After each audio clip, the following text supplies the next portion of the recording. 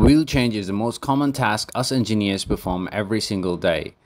It can take from 30 minutes to 60 minutes to replace a wheel, depending if the brake fan is installed or not. Now let's have a look at different components during the wheel change.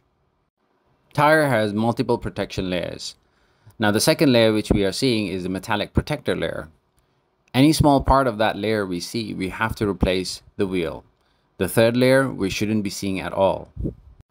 Now this is the shoulder area. So if the wheel is underinflated, the shoulder area will wear out first. So if the wheel is overinflated, the midsection will wear out first. So following the maintenance manuals and having the correct nitrogen pressure in the wheels is very important.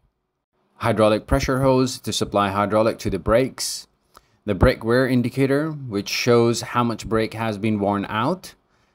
The brake temperature sensor connection is used to monitor the brake temperature. And the torque leg damper has its own pressurized hydraulic reservoir. Its function is to decrease the landing vibration through the torque links. To change the wheel, we need to use a jack to lift the aircraft, and that's the jacking point. After jacking, we start removing the axle nut. This is the axle nut. This is where the brake fan is installed, and this is where the anti-skid tachometer location is.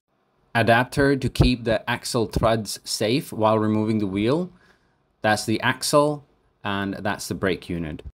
It takes around 15 minutes to lift the aircraft because we use manual hydraulic jack.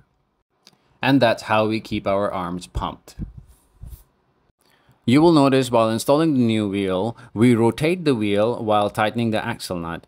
This helps to seat the tampered roller bearings. Now, the tampered roller bearings are designed to distribute the load evenly across the wheel and the axle. And it can only be seated if it is properly torqued and rotated. It is also very important to follow the correct torque specifications while tightening the axle nut.